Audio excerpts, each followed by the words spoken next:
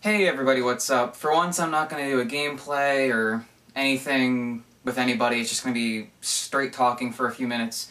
And it revolves around Skyrim. And before I start, there will be some slight spoilers about the main storyline. So if you really haven't done it yet, and you're just... every little detail matters to you, don't watch this, click away. But it's just a few things that have bothered me since last night and 2 nights ago when I thought about them, about the main storyline. And first off is Alduin, why he saves you in the beginning. It doesn't bother me that he saves you, but it's just like, why did he save you? It doesn't add up. You eventually become enemies with him, but that's because you seek out to destroy the dragons and send them back, you know, into hell or whatever. But why does he save you? Does he save you because you're the last Dragonborn, and maybe he wants to have a challenge because there's no dragons alive and all dragons will rally to his cause? Does he want like a worthy opponent? Does he maybe want you on his side rather than fighting you, but by saving you, but you just decide to turn against him? You know, there's many more routes, but those are like the two things that I've thought of that made the most sense, but at the same time just don't. Like, because he also, the thing that that mainly fires the saving you to have you as an ally or as a worthy opponent would be, he basically just stubbornly refuses to actually attack you specifically in the beginning. Like, he breaks down the towers, he shoots fireballs in the way you're running, but every time he does that, there's someone else that dies or gets hurt. He's not aiming for you. So why not? It just doesn't make sense to me. But that's just for Alduin. I really can't think of much more on that, but if you guys can, for any of these things, let me know what you think, but that's just, it's weird. Next is the first dragon you fight. I forget his name. I think it begins with like a D, but it's on the Save the Whiterun quest thing, where you become the Thane of Whiterun. And it's a lot of the same thing there. If you attack him with ranged, he'll rarely attack you, or at least that's my luck. He wasn't really attacking me, and if I got right up in his face, he still wouldn't really, like... If there were 2 guards and me attacking him face up with swords, he'd kill them first. Like, he wouldn't attack me until I was the only one just easily to attack. And at the end of the fight, when he is killed, he goes, Dovahkiin, no.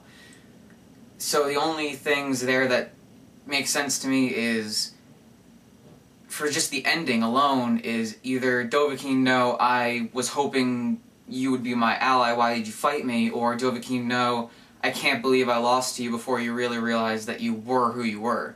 I'm basically losing to a mortal at this point. And then the whole fight, the way I was saying, how he basically refuses to attack you, kind of reinforces the ally thing, but not so much anything else. But I mean, like I said, just the whole fact that he is kind of confused that you killed him, and the fact that he doesn't attack you, it just makes it seem like, are they really trying their damnedest to get you to be on their side and help them revive the dragons? I don't know. But it's so confusing to think about that it kind of makes the main story seem like it's able to take multiple directions for itself. Something that really threw me through a loop, though, was, I forget his name. It's the one dragon you have to call to with the dragon shout, like Odvalong or something. I don't know. That's something along his name. OD something. And you trap him in Dragon's Reach. Why he just, like, he says, oh, you captured me, time to help you. It's like, you'd think a dragon, especially a dragon that wants to prove his mettle against you, because that's his excuse for coming to your call. You beat Alduin in battle, you've killed many dragons, I'm a very strong dragon, I wanted to fight you. Oh, you trapped me, time to help. How do you go from being that, I don't want to say headstrong, but that determined to fight, to just giving in, and he actually becomes your ally. You can reuse that shout and get him to come to battle for you. Granted, it's not always the best, because it kind of sucks to have a dragon in battle since they just keep flying, but that's regardless of the point. Just like I said, the fact that he's like, oh, you need access to this area, and only I can help you, no one else in the world, no dragon, no human can help you, no horse, Alright, I'll help you. Fuck it. Like, how do you go to do that after you're so determined to kill the person you're helping at first?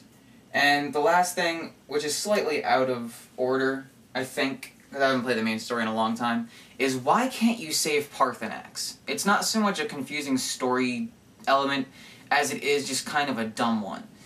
Like, Parthenax is a great ally. He helps you hone certain shouts by meditating on him. You just kind of talk to him and it becomes a fake meditation. But he helps you with that. He helps you find the Elder Scroll. He helps you defeat his own, I think it's his son? Alduin is his son? I don't know, but he helps you beat the only dragon stronger than him in battle. And you have to, the Blades turn around and say, oh, before you progress in the storyline, you have to kill him. Oh, well, I don't want to kill him. I've actually stopped a couple of my playthroughs because I could not bring myself to kill Parthenax. I hated the Blades. And I only helped them the first time because I wanted to beat the story. That's how I am with games. But, like, why can't you save him? What's so wrong with killing the Blades or telling them a lie like you can with... That's another thing. You can tell anybody, if it's a relation to a quest, that you have to do something that's like a more of a moral choice whether or not you want to do it. You can flat out lie. And they'll be like, oh, okay, sure, there's no way I can prove it anyway. No, the Blades are like, no, you have to kill him. I will not buy it until you've killed him. I'll just get my spidey senses tingling for the fact that he's gone. I'll never know, but I'll pretend like I do. It makes no sense. But there's among other things for Skyrim that make no sense to me, but they're just not as... They're not related to the main quest as much, and they're not as silly as these. Like, they don't have as many routes they can take, or as many meanings as they have. So, I mean, if you want, drop a comment saying, you know, what other things could be, what reasons might those have for happening. You know, let me know how I did with the first discussion like this. You know, show it to your friends. I don't really care about the liking and subscribing right now because I'm only starting to take off. So, just like I said, share it to your friends. Give me some ideas what I can do to make myself good to the point that you'd want to subscribe.